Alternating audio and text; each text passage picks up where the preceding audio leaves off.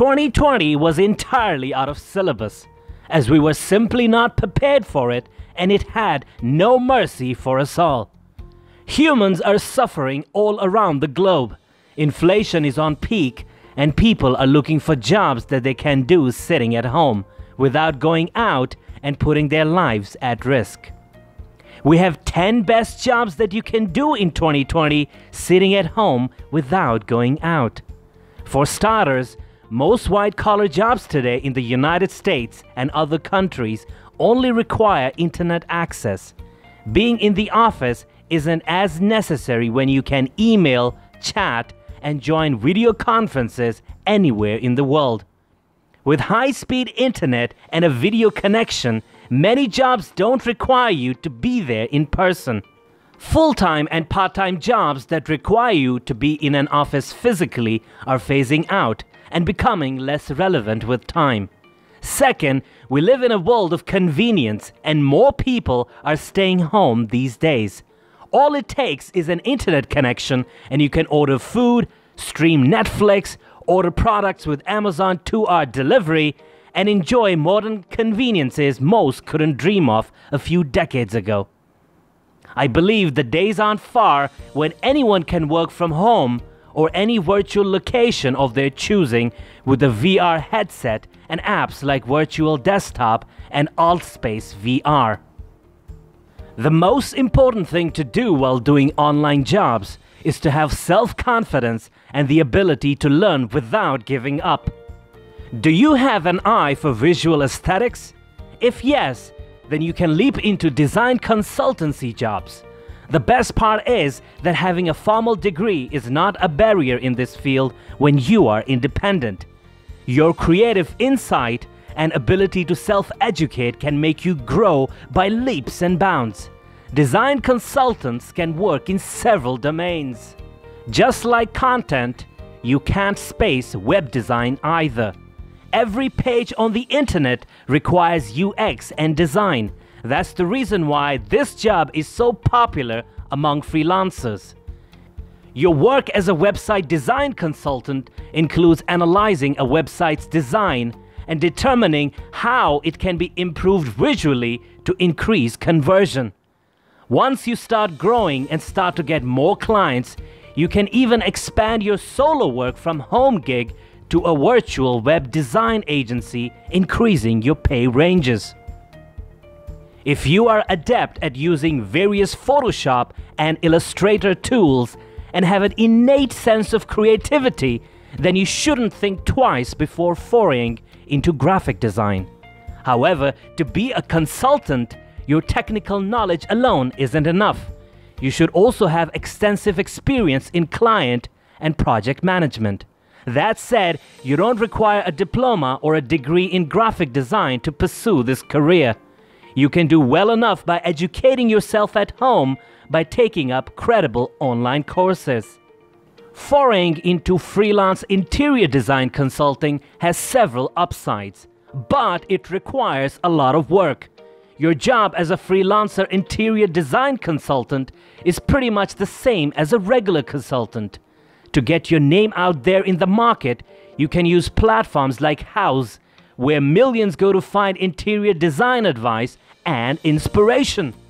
With so many businesses operating mostly or even completely online, it's no wonder that many hire virtual assistants to help keep them organized and complete administrative tasks. According to the International Virtual Assistants Association, these workers are independent contractors who, from a remote location, usually their home or office, support multiple clients in a variety of industries by providing administrative, creative, and technical services.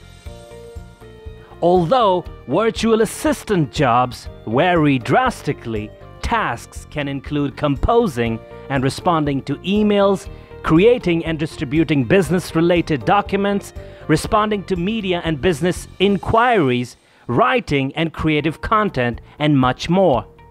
Check out virtual assistant jobs at sites such as Upwork.com and Zirtual.com.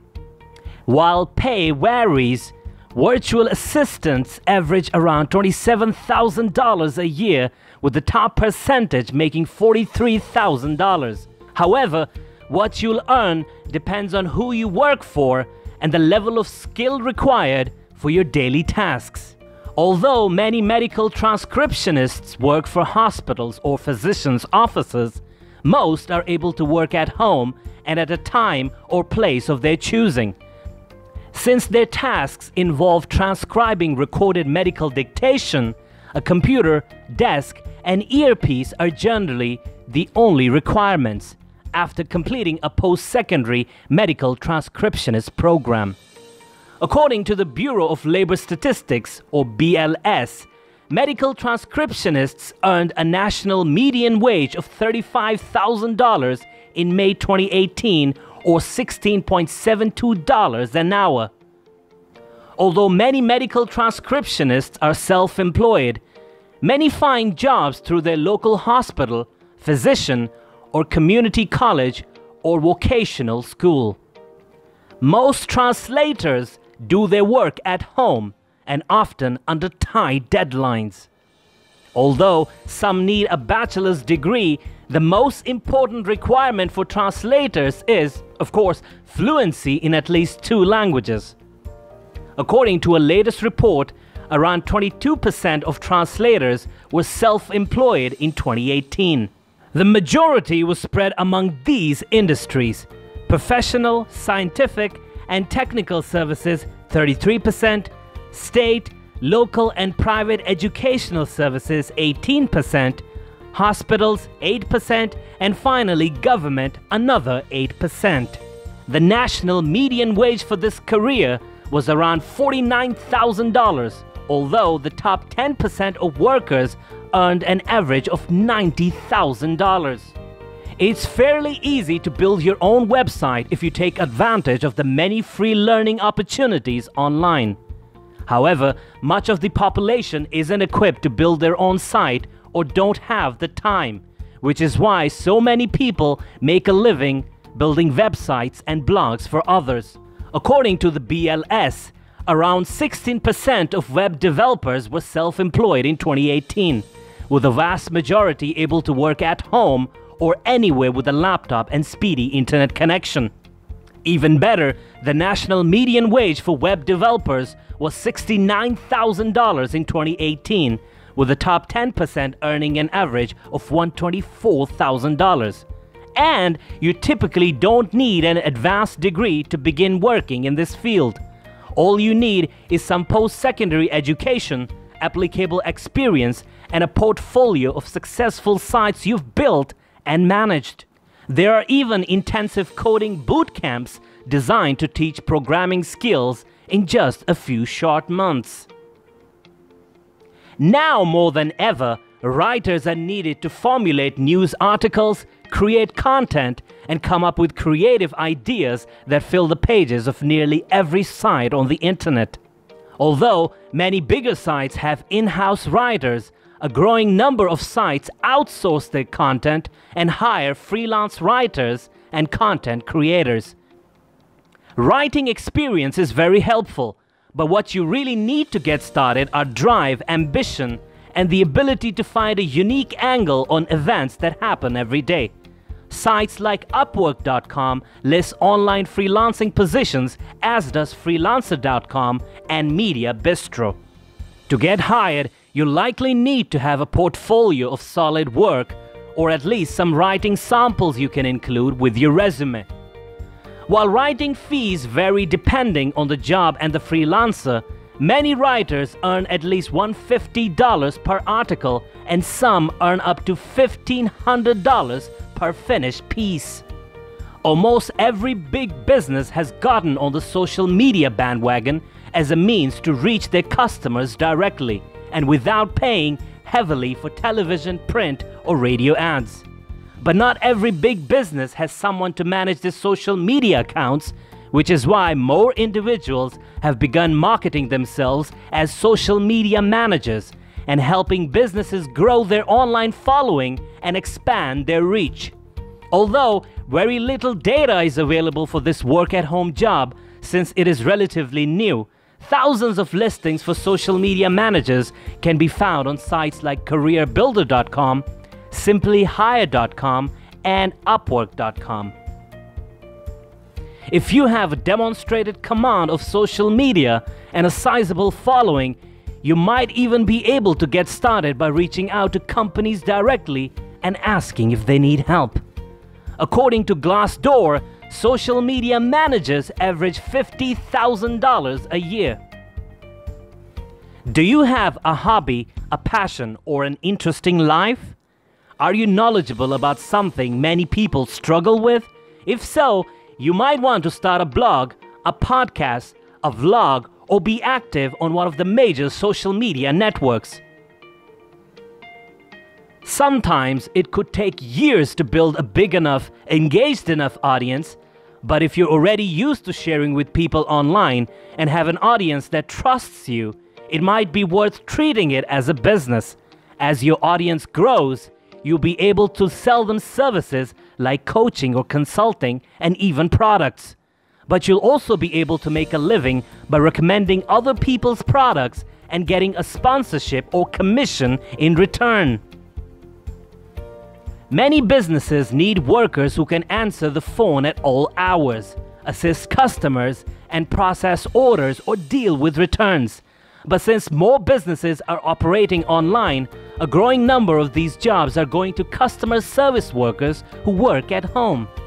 Being an at-home call center rep requires a computer and may require specific software or equipment. A great phone voice helps as well, as does any experience in customer service, data entry, retail sales, or management.